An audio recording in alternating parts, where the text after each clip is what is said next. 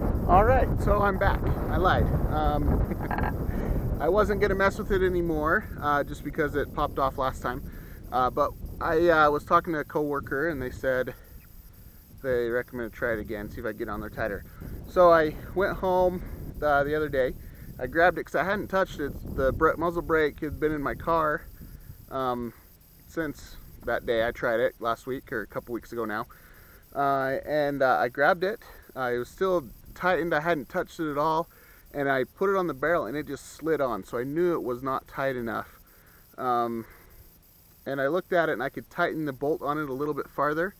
And so that's what I did. I tightened the bolt. I put a ring around it on the inside to snug it on the bolt or on the barrel, and then I tightened it down a little bit farther. So we're going to try this again one more time to see if it'll stay on there.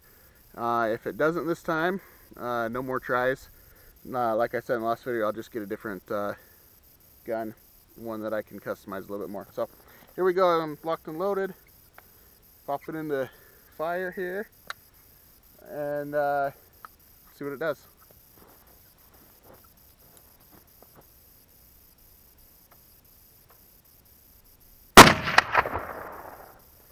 That was actually really nice. That didn't kick nowhere near as hard as I thought it would. And it stayed on this time. Let's try another one here.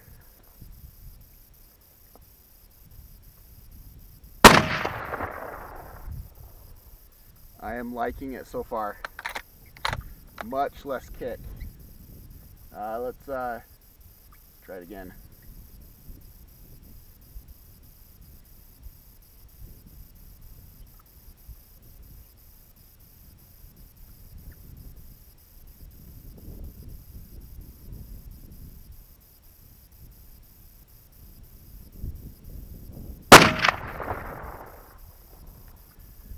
So far so good.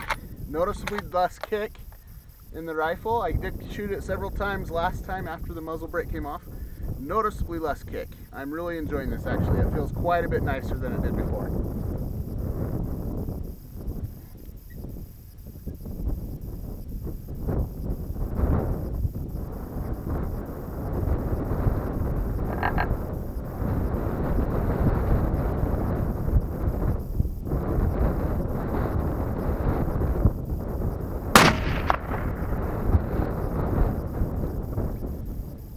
Much better.